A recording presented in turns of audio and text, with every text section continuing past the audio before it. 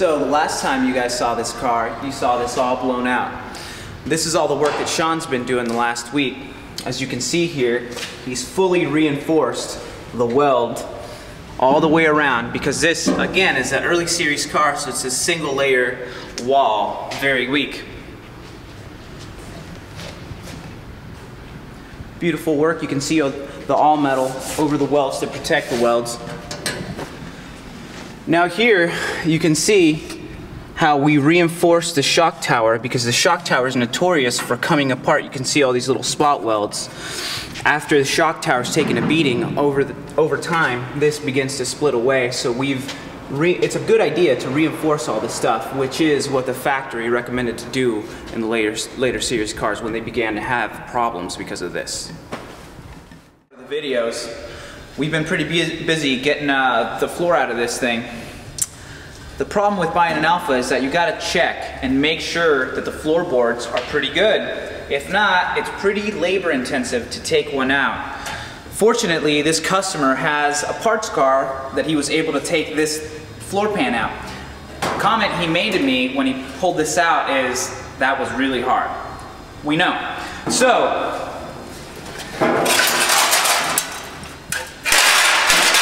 this is the old floor. You can see how many spot welds are on this thing. This takes a long time to pull the floors out. So what we're gonna do, we're gonna fix up this floor pan for him. We're gonna install it back into his car. And like I said, the good thing is that he's got that parts card, because he's gonna be able to save a couple bucks. So remember, if you're trying to buy an Alfa and you know you have to replace the floors each quarter, because they come in quarter sections, takes approximately 20 hours. So that's 80 hours for the entire floor to replace.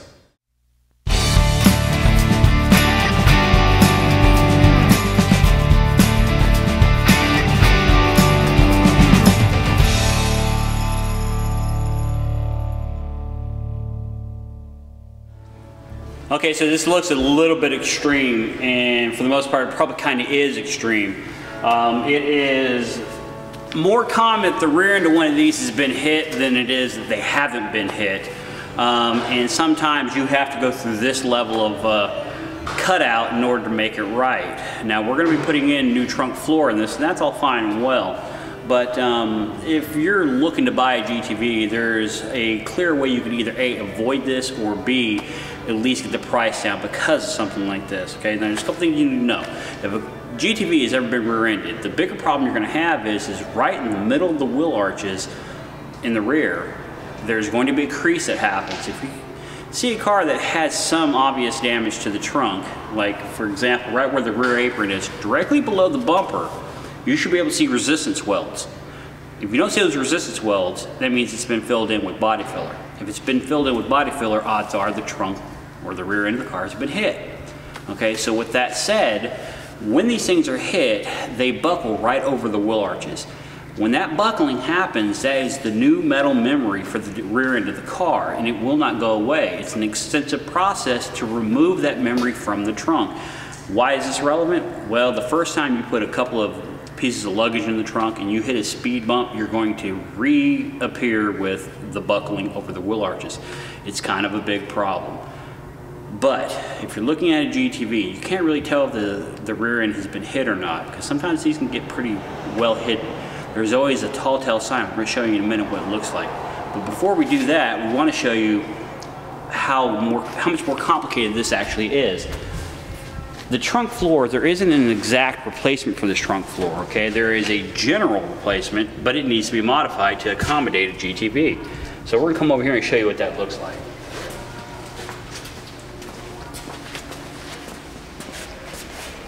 Now, Sean's been cutting out the existing floor. This is the replacement floor. If you just look at them, you can tell they're distinctly different. Okay, so this one's going to have to be modified in order to make it look like that one. It has flanges that are flared up instead of folded down. It doesn't have the rear flange at all. So you're going to have to incorporate that. The rear flange is relevant because you need it in order for the rear apron to weld to it. Right about now, you can see how extensive and how expensive it gets to make this right. So when you're looking at buying a GTV, you really want to pay attention to the trunk, because again, These cars had significant braking ability at a time which most cars in America had twice the size, twice the weight, and far less braking capability. So most Americans weren't used to the brake zone that this one can close down on, so that's why a lot of them got rear-ended. But again, if you're really suspect whether there's something wrong with the floors, we're going to go show you the telltale signs that will always tell you whether it's been rear-ended or not. On any given Alfa, it doesn't matter whether it's a Spider, a GTV, or a Super, they all have this rear trunk support beam. If the car has ever been rear-ended, that beam effectively is always broken away. Somebody attempted to repair this. You can see the beam has been shunted, but you can see a patch piece was trying to be made right here. Okay, so this was obviously had an impact that was approximately about 1 inch deep into the rear apron. That's one thing you can always find. The other thing you can always find, because nobody ever fixes it, is right here behind the rear spring perch. This area right here should be perfectly squared. It should not have any deviation to the walls whatsoever. This one has a mild buckling. Sometimes we've seen these where they're so crushed that they're way back here somewhere. This one has a mild deviation here, fairly straight there. And on this side, it's buckled to the inside. Okay, so what this is telling you is this was actually rear-ended from the driver's side rear and pushed to the passenger side rear. Okay, because this buckles like a horseshoe in the direction of the impact. If you have those two items right there, you can now safely assume that the trunk isn't nearly as good as it should be. And that is your how to buy a GTV tech tip for the day.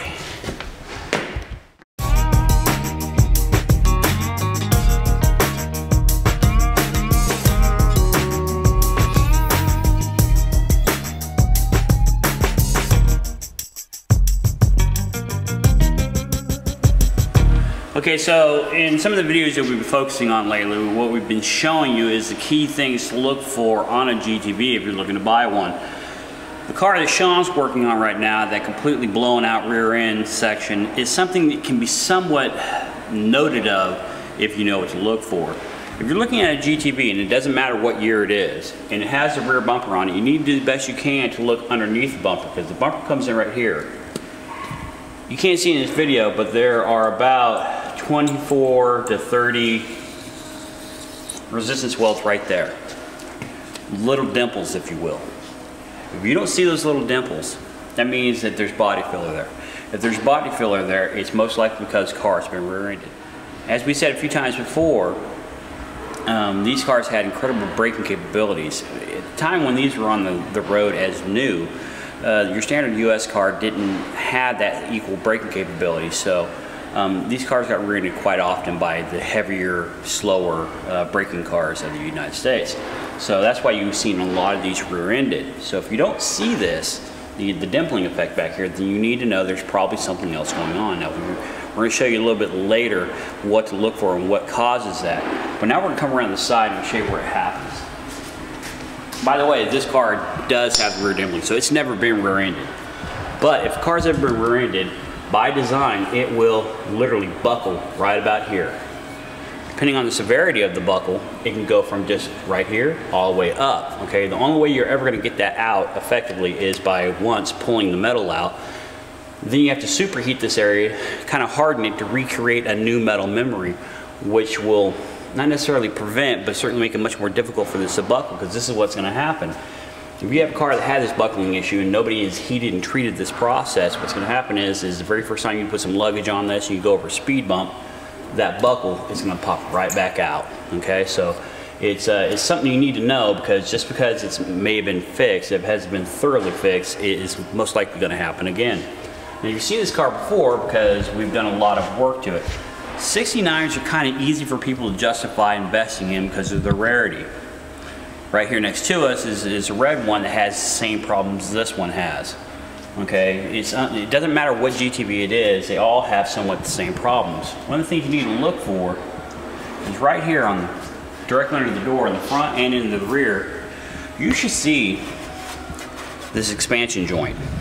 If that expansion joint isn't there, that means this has been filled with body filler. If it's been filled with body filler, it's probably because it's hiding a great deal of repairs that are under here. This is common damage to one of these. It's not the end of the world, it's just an extensive process to make right. If it has been correctly taken care of, and this is filled in with body filler, you're not encapsulating, you're not stopping it, you are just allowing the damage or the rust to continue in areas that it becomes increasingly more difficult to resolve. So if you buy one of these, I'm actually okay with seeing plenty of rust down here. That's giving the moisture somewhere to go to escape the car. When it gets encapsulated in body filler, you're forcing the rust and the moisture to travel deeper into the subchassis of the car, which becomes extensive to repair. So, you know, this is common. This is actually not an easy repair to make because you have to get this gap right. These don't come from the manufacturer with the right angle folds to them, so you have to create this. So it can be very labor intensive to resolve this and make it look correct. Now this car in particular had plenty of things that kind of would have given you key indicators as to what was wrong with it. Again, its rarity justifies its purchase, but there was things that kind of told the story that it wasn't all square when it was bought. You can see Johnny has replaced this entire piece. He replaced it because it was extensively damaged like this. This whole front end has been hit. You can see that the buckling's up here and there was lack of shape here. Johnny's slowly bringing the shape back into place like it needs to be. But oftentimes, on for example, a 69, you will see an additional set of holes right here. That means that is a clip from a 2-liter car, which isn't correct for this car. That would be another indicator that you're looking at a car that has had some kind of damage in its life. The more you're aware of what should be there, the easier it is to spot when purchasing one of these. You can kind of get an idea how bad this is, because if you watch this horizontal line from this headlight bucket to that headlight bucket, it's fairly straight here, and somewhere over this inlet it starts to travel up and it becomes fairly well significantly damaged. This car had a ton of body filler here. This is the body filler that was in it. Okay, so there's all sorts of ideas that you can certainly form from this, whether it's worthy of whatever the purchase price is. Again, because of the rarity of the model, it certainly can be justified to purchase. It's just a matter of, is the price right for what you're being able to buy. So we're going to talk about the extensive metal work that we've been doing to get this front clip correct. When we ground off the paint with a grinder, we realized there's nothing but body filler on this entire thing. As you can see here, there's a bunch of body filler still left over on this side. So what we ended up having to do is we decided, hey, let's cut this out of a donor car, and we're going to replace it. So not only do we have to replace it, but we've got to get the shape of the metal integrated back into this piece so everything flows nicely. So you can see I've got this piece tacked in. You can see a couple of tack welds that I've been doing here. This piece didn't look like this originally. There's no shape to this whatsoever. It was filled up with body filler, as you can see up here. So what we've been doing is taking some old school body tools. You can see the shape of this dolly here. So what we do with the spoon, we stick it underneath here and we hammer on it. We do the same thing from the back side with this pick. We'll stick this pick from the back side and we'll hammer on it, and we'll get a second guy with a dolly, a heavy duty dolly on the front side. So we're shaping this ridge around the headlight bucket back up into place. It takes quite a bit of time, and we've got, you know, a couple days worth of work into this section alone. So you can see how much labor it takes to get to this point, and we still got a lot more shaping to do. You can see that there's a huge buckle here. This is filled up with body filler. All this has to get hammered and straightened out. Not only straightened out, but it's got to get shrunk back, because if you don't shrink it, the metal's already stretched as it is. If you don't shrink it back down, this is going to stay wavy, and it's going to be tin canning up and down on you like this when you're driving down the road. So you can see the weep holes here in the lower valence section. This is really, really important and critical, because what happens is after time, debris will get in there and will seal up those weep holes. Now these are designed so that when it's raining, you're driving around, water's getting in here, moisture's getting in here, but moisture has a place to escape. If these are clogged up, this is notorious for getting rusted out. If this gets rusted out, the piece behind it gets rusted out, which is the radiator support. Make sure that this is unclogged at all times. Maybe take an airline and blow some air through there, unclog all that stuff up, because that moisture will sit there and it'll just rot away at your car down there.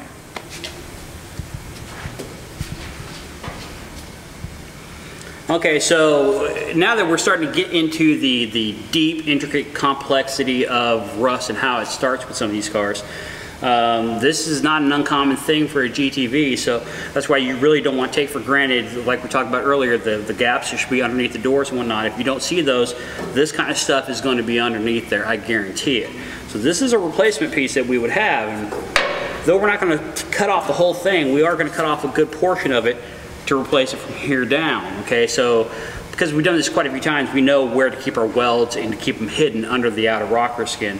But effectively, so we used to have to make these, and this used to take several hours to make, so it's just so much more economical now that we can buy these. And they're of the replacement gauge, so they're good to go. So we're just going to cut off a section of this, replace what's needed, and then that part of this job will be done. Johnny?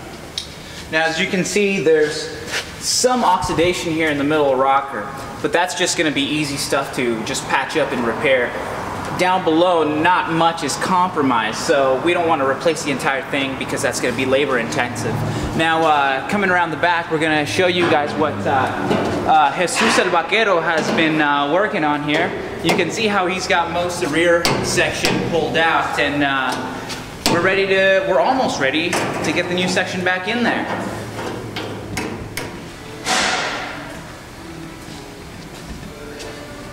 Now, of course, it's imperative to keep a car in this state where we've stripped a lot of the rigidity out of the steel onto the frame rack. The reason is because this is going to keep it square as we're tearing the rocker sills out, the rear floor, the rear section.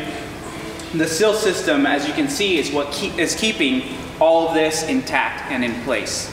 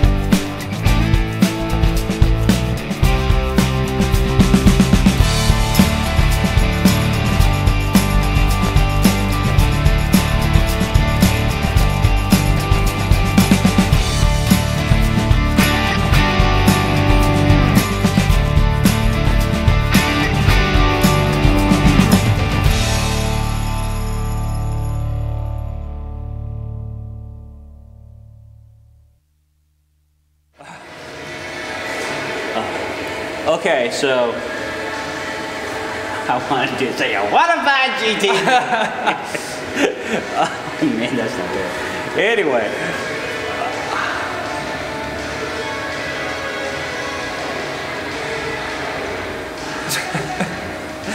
Okay, how are we gonna do this? This is bad. Okay, so we've been not laughing at anybody's expense, but we're just laughing because we don't know how to approach the subject without it sounding bad for somebody, basically. But in a nutshell, it was just a couple of short years ago that you couldn't even buy a trunk floor. But a few years prior to that, I'm talking 8 years ago or so, you could have bought an exact floor. Now, it's basically one floor fits all. And obviously this floor is meant for the most common production model car, which would have been a camtail Spider. I imagine this is probably a drop-in for that. But from a GT point of view, this is not even remotely close. So we're gonna have to do a lot of work with it in order for it to suit our needs. And that's okay. But this is gonna get really, really interesting. Hopefully it's gonna make a good video. But Johnny and Sean are going to have to work on this together, so you think about that for a minute. This isn't a one-man job, so now it's going to be double the labor to get it in and to make it actually work. You can see where this can get fairly expensive fairly quickly, and it's not anybody's fault. That's why it is so imperative that if you actually are thinking about buying any Alfa, especially something from the 60s and 70s, that superior braking capability they had, you better thoroughly check that trunk floor. Because if it's buckled or if it's been compromised, oftentimes this is the only way you're ever going to resolve it. This is labor extensive, I mean immensely extensive work. Because this floor, this is straight cut right here. The GTs have a continuous curve that goes all the way around, so we're going to have to cut away most of this. We're going to have to fabricate the very last section of this on the shrinker stretcher, and we'll show you what that looks like when Johnny and Sean get at that. And because we're going to have to make this in a single piece, it's a two-man job, because you don't want the metal to twist while you're trying to shrink it and or stretch it. So a lot of this gets cut up. We're going to have to do what's called cold cocking iron the entire perimeter, because again, it's not meant for this car. There's angles here that don't even belong to this car. But effectively, we have to make it look like it's part of this car. I just don't know how else to say it. This is a lot of doggone work. And it's much more complicated than that too, because the other thing you have to be aware of is you see that the rear clip is off this car. It was compromised anyway. That entire quarter panel there needs to be worked. It's all been overworked and it's hardened, so we have to take some of that new memory out of it and reincorporate correct old memory into it. So the rear clip has to be off in order for us to fit this. But the rear clip has to be on with this out in order for us to be able to match the correct perimeter for the piece, basically a lid or a rim that we have to set this on top of. This isn't a couple hours work. This isn't even 2 days work. Now mind you, 2 guys are on it. This is several days work to make this look absolutely right. So you want to buy a GT, you better check it out thoroughly. I'm not saying it's not worth, you know, the high dollars that these things go for. I'm not saying it at all, because I own enough of them. I want them to be worth a lot of money. But the reality of it is if you're going to pay that kind of money for it, this better not be a part of it. It's just what's right. You feel for the customer. You applaud his commitment, but at the same time you go, wow, you know, you feel bad for him. Because it's going to take a lot of work to make this right. Do I have anything? Yeah, you got anything? Well, we've got about an inch of gap right here between the floor and the actual quarter panel. We have to make that fit. Right here on this corner, I don't know if you can see it on the video because it's so far away, I can almost stick my finger all the way through this. That's how far away it is. This contour doesn't even match. This is at a very sharp angle, and this is not so much. Same with the other side, same with the other quarter panel. Like Darren was saying, this right here is sticking out, so this has to get trimmed. Like he was saying, we have to get that rear clip up into place, mocked up into place to make sure that the trunk lid is going to align with the rear clip all the way around. Then we're going to have to pull the clip out to trim this, put the clip back in, fabricate the piece that this is going to be resting on, that's going to be welded onto the rear clip, put the rear clip back on, blah, blah, blah. We're going to have to do that multiple times to make sure that this thing is going to fit. We're going to have to get the latch, the striker in the deck lid, close it, make sure that everything lines up. It's going to be a lot of work. That's only part of the stuff that we have to do. Then we have to go back around and, like Darren was saying, with the caulking iron, a couple hammers, dollies, a couple guys to make all this, to bang all this metal and shape it back up into place where we need it to be, so that later on we can put a little bit of seam sealer around the edges and that's it. But that means that the metal has to fit really, really nice.